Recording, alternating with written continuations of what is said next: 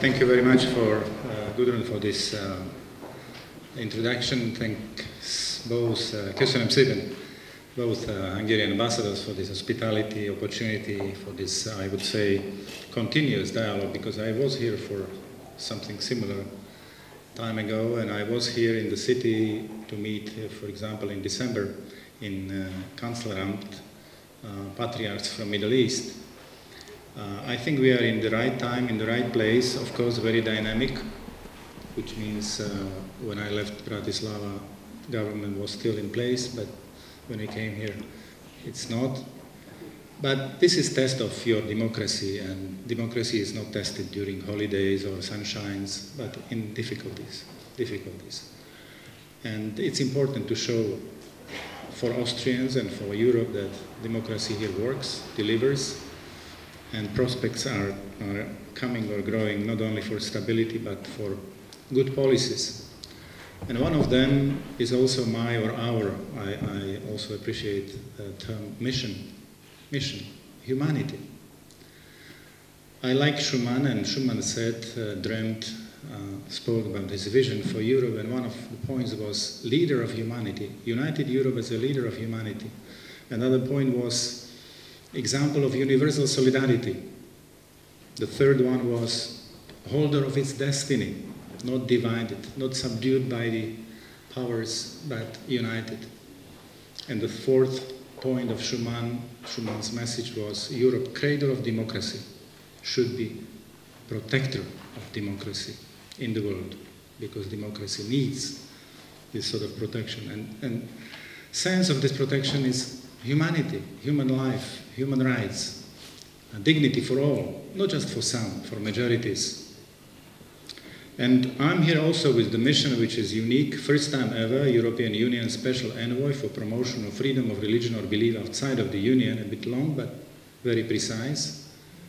Religion and belief, which means for religious people and non-religious, which is about dignity for all, about freedom of thought, freedom of conscience, freedom of religion, including change of religion, which is not so easy in many parts of the world. Outside means, of course, inside we have internal systems, constitutional, but also European Convention, etc. But we cannot have dichotomy or two faces, one external, one internal. We need to embrace for freedom of religion or belief as the human right, as very special, extensive human right, because without freedom of thought, freedom of conscience, there is no freedom of opinion, freedom of expression, freedom of assembly, freedom of association. So this is core of human rights. This is litmus test of human rights. I'm not putting this above, but into the center of the whole list of human rights. It's very close to human dignity. This country is strongly linked to Catholic tradition. The major document of the Second Vatican Council on religious freedom is called Dignitatis Humanae.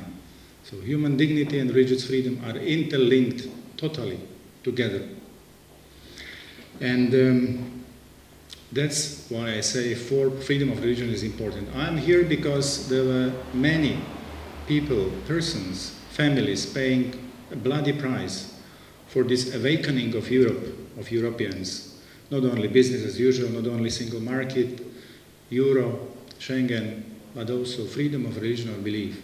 It is fruit of martyrdom in Syria and in Iraq, because when this bloodshed demonstrated publicly, openly, as ideology, as a threat or policy towards the others, towards the different, was seen in Europe, somehow after 2 years of debates or reflections, then decision came in the European Parliament to denounce these mass atrocities as genocide, which is a very important word. This word means commitment, not only text or kind of expression. It's international law commitment. And then many other parliaments or bodies declared what's going on under ISIS in Syria and Iraq represents genocide. Again. And we don't know whether again in future, but hope less or not, because it's important to prevent to prevent, not only to declare that there was Armenian genocide or Holocaust genocide or Bosnian, Rwanda, but really to stand for humanity. And Europe should play more important or influential role. So that's why I'm here, because there was genocide, not because we have lobbying or we somehow wake up. Yes, but many people, thousands, paid the highest price for our awakening. So let's do a proper job. I'm in this position 3 years, so it's a question of what will happen now after Sunday, after these elections, after new commission is there, a new parliament, whether it's just a period of tests or kind of pioneering, or a commitment for lasting, stable, and efficient promotion and protection of freedom of religion or belief in the world. This is our interest. Also to eliminate threats, to prevent conflicts, to promote humanity, to promote sustainable development, to avoid an additional wave of refugees to Europe because we didn't care enough, or we didn't care in time. So what is persecution? Just a few reflections to be, let's say, on one level. Religious persecution is the systematic mistreatment of an individual or a group or community as a response to their religious beliefs or affiliations, or a lack thereof.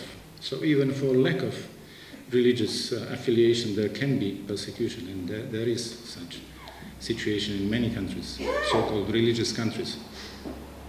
Religious persecution may be triggered by either bigotry on the local level, religious bigotry, members of a dominant group denigrating religions other than their own, or by the state, when the state views a particular religious group as a threat to its interests or security.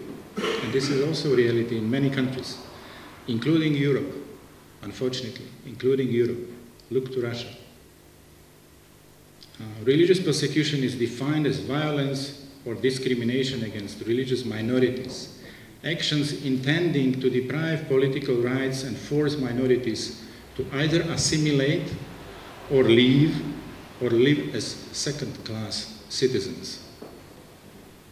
And examples of persecution are many different, difficult: confiscation, destruction of property, incitement to hate, arrest, imprisonment, beatings, torture, murder, or execution. So really, religious persecution is opposite to freedom of religion or belief. Third point, Christian situation. Yes, it's true, Christians are the most persecuted community worldwide today. One logical part of the answer is because they represent the highest numbers. But secondly, they are many frequently persecuted because they are seen as agents of the West, or somebody who is not loyal to the community or to the society.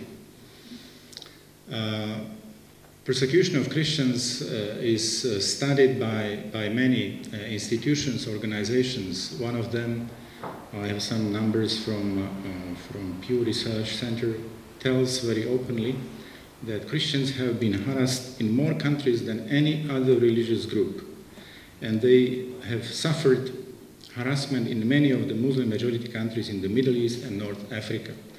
That's reality.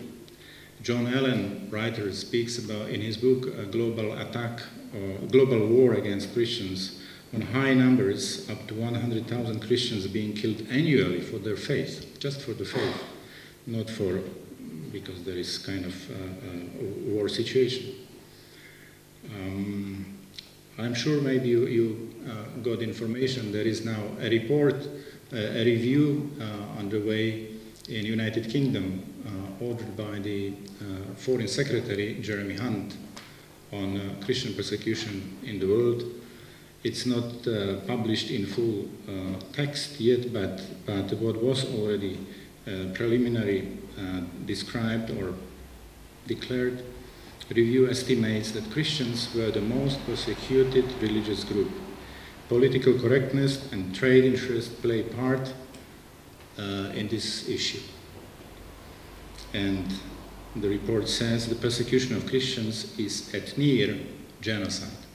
Again, mentioning genocide as something near in the modern civilized world. But I want to say, and that's principle, that usually persecution doesn't cover or target only one minority. It's always very large, very diverse. As we see in Syria and Iraq, not only Christians but also Yazidis, Shia Muslims, and other minorities suffer from discrimination, harassment, persecution. There are plenty of examples in Pakistan, not only Christians but also Ahmadis suffer as well as Shias. In Sudan, Sufis. In Iran, Baha'is. In Myanmar, Rohingyas. They are persecuted by Buddhist nationalists. In China, it's Falun Gong and Uyghurs. In India, several minorities suffer discrimination. North Korea, all people of faith suffer from cruel dictatorship. So if society allows for the persecution of one minority, it lays the ground for the persecution of other minorities. And to be really comprehensive and inclusive, problem of freedom of religion or belief really comprise also non-believers, secular people. Many of them suffer. There are 13 countries in the world with capital punishment for atheism. 22 countries in the world with capital punishment for conversion from one belief to the other. More than 70 countries with blasphemy laws. So this is not easy time, easy world for freedom of thought, freedom of conscience. And we should do more for this freedom because it's the civilizational issue, the civilizational criterion and objective. What is Europe doing? Somehow I already started to explain. There is special envoy, first time ever. I hope it will be something institutionalized, not linked to Jan Figel or now, but something institutionally anchored, integrated, and not only well placed, but efficient for the purpose, for the support of persecuted people, and for policies which are supporting freedom of religion or belief. Secondly, in the European Union, we have already several good signals. One of them is consensus of nowadays 28 countries on framework or guidelines, the rules for diplomacy, how to deal with freedom of religion or belief in the world. It's in place since 2013, but we need to use it, not only to have it. There was intergroup, first time ever in these 5 years, in the European Parliament dealing with freedom of religion or belief and religious tolerance. We need continuity and even stronger group, maybe covering not only situation outside but also in Europe, dealing with this with real synergy and integrity. I'm sure we need to put together resources and interests of the Union and Member States. Good example of Hungary, and several examples from the recent years are encouraging, because since I was nominated in May 2016, there was a decision in Hungary that year. Later on, special envoys or ambassadors or departments have been created in several countries like Germany, United Kingdom, Denmark, Lithuania. This summer we expect something to be announced in Netherlands. So it's good to have such visible diplomats or politicians dealing with this issue, but we need to work together for the sake of those who suffer. Last not least, but I'm sure that religious literacy, religious awareness is part of our situation. Much more need to be done in this front. Everybody now knows or commands digital literacy. Many mobiles in pockets or in the hall. But we need not only smartphones, but we need smart people who use smartphones to share information, to share action, to mobilize, and really to make this 21st century more human, especially on freedom of religion or belief. I'm here to not only to speak, but also to listen. Again, I'm grateful that this forum is organized, but we need to deliver. We need to do more than just to meet. But thank you for being together. Thank you.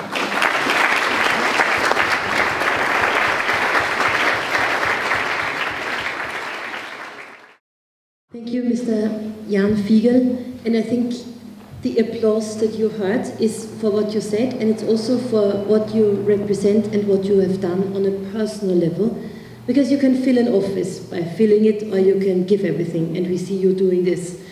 And we take, I think, as one very clear political recommendation from what you have said, that the new European Commission needs to not only prolong your office as a special envoy, but also make it a real institution with a budget and with institutional connection that it needs. And I do hope that the governments that we can talk to will support this idea. Thank you very much, Mr. Figel.